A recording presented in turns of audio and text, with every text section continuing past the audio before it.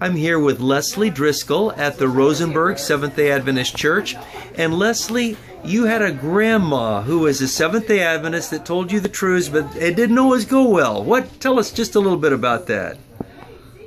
Well, we would go to church with Grandma, myself and my sisters and my cousins. We would fight over whose turn it was to go spend the night and go to church. But I wanted to know more. And so as I got older, different pastors would come and study with me, different Seventh-day Adventist pastors.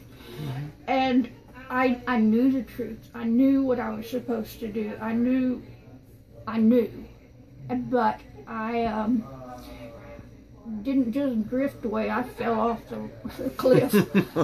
And I was bartending, I was drinking, I was into drugs, promiscuity, everything that you can think of bad, I did. And one day the Lord just grabbed me by the shoulders and shook me till my teeth rattled, and I came back. Did your world just crash, or you just sensed an overwhelming hunger for God when you say He grabbed you and shook you till your teeth rattled? Well, the Holy Spirit had been tapping me on the shoulder because I was working on Sabbath. And the Holy Spirit was saying, you shouldn't be here, you shouldn't be here. And I realized that I needed to, it was like God was giving me a wake-up call. And when that happened, what was your next step back? Come back to church. Okay, was it the same church you'd been coming to a long time, or a different congregation? I came to this church years and years ago.